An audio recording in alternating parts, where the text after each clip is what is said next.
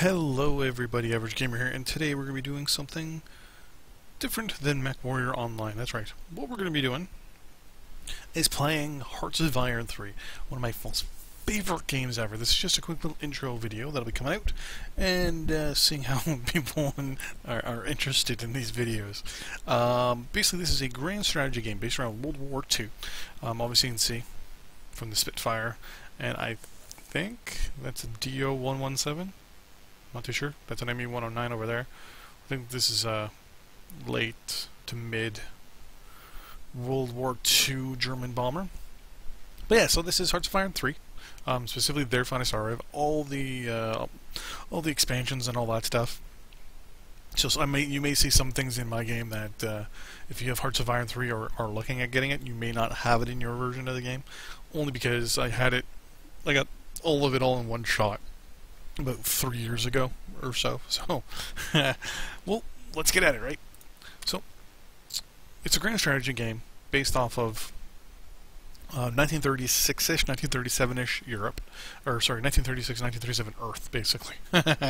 When I say that, I mean it's every country, every province, every army group, theater, and all that stuff that is known about from World War II, roughly just before it. Now, everything's roughly around 1936, 1937-ish. You may see mine says 1900s only because I have a mod that extends the timeline, so you can kind of ignore that. So, I'm just going to go there, just make things a lot easier. So, what is Hearts of Iron 3? Well, Hearts of Iron 3 basically is you take you can pick any country, or you can pick one of the major countries, obviously, in the Axis, the Allies, and the Comintern. So the Comintern are, well, just the Soviet Union, which is rare. You can play as the Axis, which at the beginning, or 1936, 1937-ish, is only Germany. Later on, Italy, Yugoslavia, Hungary, Romania, Slovakia, to a lesser extent, Austria, Bulgaria, Turkey, and Finland, and Japan all kind of join in and try to beat up on the Allies and the Comintern. The Allies are, the UK, France to a lesser extent, and to a more extent Canada and the US.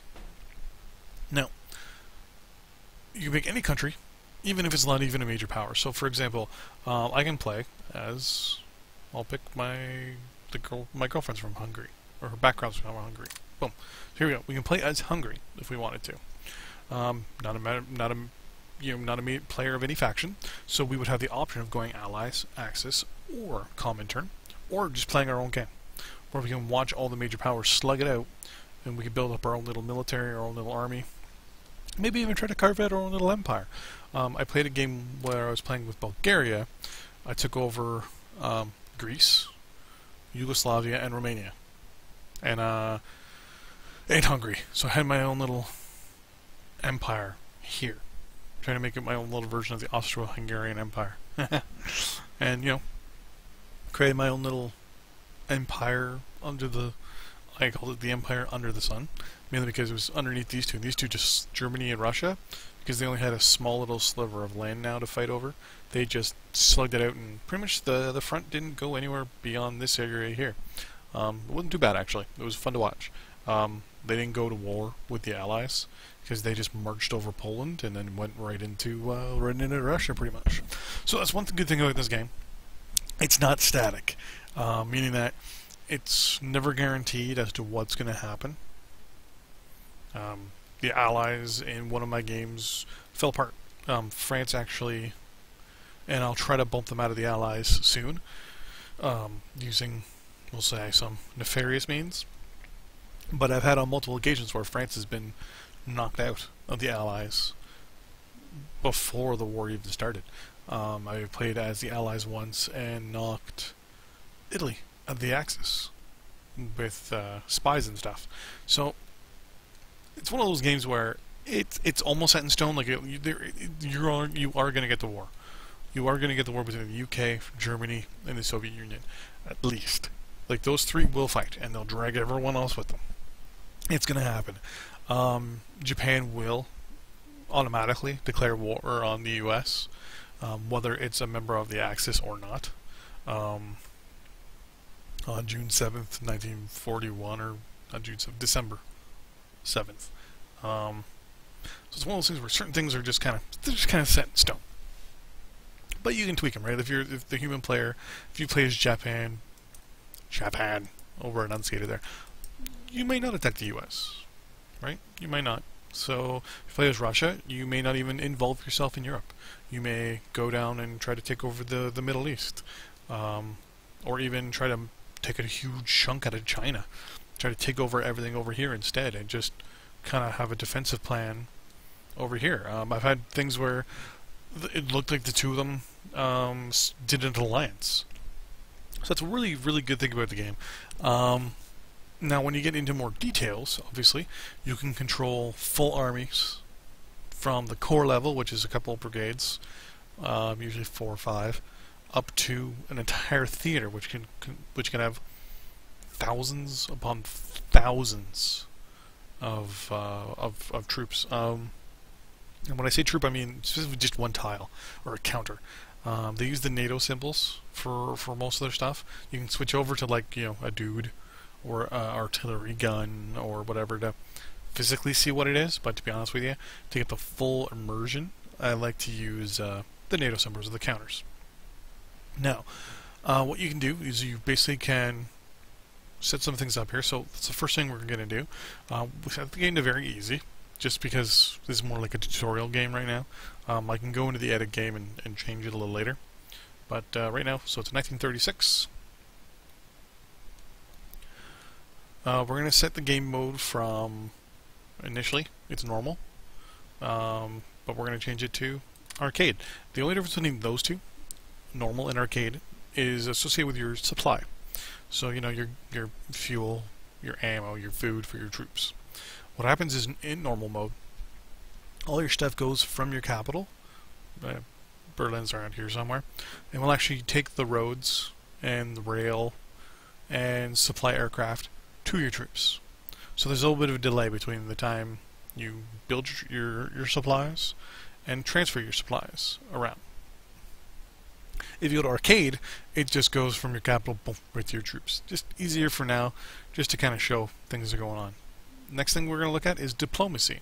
So these 5 things here are quite different. So first thing you notice is this player control for diplomacy. You can actually change it so the AI controls it, or you can control it. Same with all these down here. You can say AI control, research AI, or slider AI, or player control. Slider AI is where you actually have basically a slider and you say how you want it. AI control means the AI just does it. It decides what to do and how to do it. And the last one's player control. It's where you make your decision. Now, for diplomacy, that's basically where you interact with all the countries around you. Trade deals, influencing them, anything politically, declaring war, telling what you're going to do when you declare war. Whether you want to, conquer the country, puppet the country, take territory from the country only. It's kind of entertaining when you play as Germany and only take Western Poland and leave a sliver of Poland left, because then Russia can't attack you. It's kind of getting a little gamey, but I like doing it because it really kind of screws things up a little bit. The next one's production. That's basically where you build everything from your industrial capacity, which in turn is what you use to build your stuff, to your infrastructure. So your roads, rail. Roads and rail are pretty much the same thing in this game. It's just infrastructure. But you also can build aircraft, or sorry, not aircraft, air bases, artillery, radar stations, later on nuclear power plants for power, stuff like that. Then you also build your troops, so your armor, your infantry, your aircraft, your navy, all that fun stuff. Next one's technology. That's basically just your researching options. Simple and easy there. Politics, it's internal, so you get to pick your own little rules and laws in your own country, mobilize, demobilize, things like that. And last thing is your intelligence. That's basically your spy networks and your intelligence networks that are out to collect information from the people around you. Now, the mod I'm in, I will mention this now, kind of buffs up, I believe it's intelligence, production, and my resources. So you'll notice things are a little bit easier for me to build. That's only because I've gone and I've tweaked a bunch of things in the game just so that I can show you. So what next thing we'll do is our victory conditions. Now, since we have Germany selected right now, these are the victory conditions Germany has to win the war. Now, when I say the war, that's because technically, there should only be one big world war, right? In this game, World War II, where Germany, the UK, and the Comintern just boom. I don't say UK, sorry, the Allies, the Axis, and the Comintern just beat the flying fuck out of each other. But I have had on occasion where playing as Germany, I never went to war with the Allies. I built up a navy, marched right over Poland before the UK was able to, before the UK even promised their existence. And then I went right, then I just built up a military and went into the Soviet Union. Or no, sorry, built up a military and waited, and the Soviet Union attacked me. And then the two of us had a slugfest, and I took over Western Russia. And then that was kind of like the First World War, because then a couple of the countries down here joined up into the Comintern because they were scared of me because of my huge, massive military might. Romania, Hungary, Yugoslavia, Bulgaria, and Slovakia, which was just a little country here. All these countries joined the Comintern, and my forces just marched right down. So I pretty much had all of this plus Western Russia, so it was pretty good. Just done in Finland and the countries up there. So,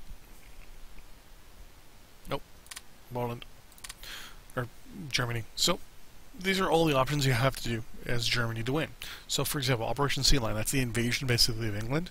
You have to control, you know, Cork, Dublin, Edinburgh, Liverpool, Birmingham, and England, obviously. Or London, sorry. Operation Barbarossa, you have to have basically all of Western Russia. You have to control Moscow, Leningrad, and Stalingrad. Which naturally, these two are hard for the Axis. Obviously control London, Paris, which will be easy. Gibraltar, Malta, and then a whole bunch of stuff in the Pacific. Singapore, Honolulu, Manila, Batavia, no fucking clue where that is. Shanghai, and Port Moresby. Usually what I do, because I never get involved in Japan, just a personal thing, I drop those, but I like to get involved in the Middle East, because I'm Western. So we want to control the Suez Canal, Kiev, and Baghdad. So, with that in mind, we've now decided, as Germany, our main priority basically is going to be Europe. We don't care about anything else. So now, you could theoretically pick Czechoslovakia, Austria, Yugoslavia, Romania, Hungary, Italy, Republic in Spain, Portugal, the Netherlands, Belgium, Luxembourg, whatever. You just will not get a victory conditions option. Because if you click and you're trying to figure out why it's not there, that's why. If you're not a member of one of the factions from start, you can't pick a faction victory condition. It makes sense. Only England, Germany, and France, and the Comintern, aka the Soviet Union, have those options. So with that in mind, we're going to start the game here. Oh, let's just see how long we've been recording for real quick. 13 minutes. You know what? I'm actually going to put a cut in the video here. And in the next video, we will be starting our setup. The setup is quite a little long, because I'm setting up a custom game, which is the best way to start a game. If you've never played before, you'll see the next couple steps. Now you'll notice that a lot of the numbers I have are going to be massively crazy. It's only because, as I said earlier, I've got a couple mods in the game and tweaks and stuff, just to make things a little easier to show. So, thanks for watching. See you guys on the battlefield. Bye bye.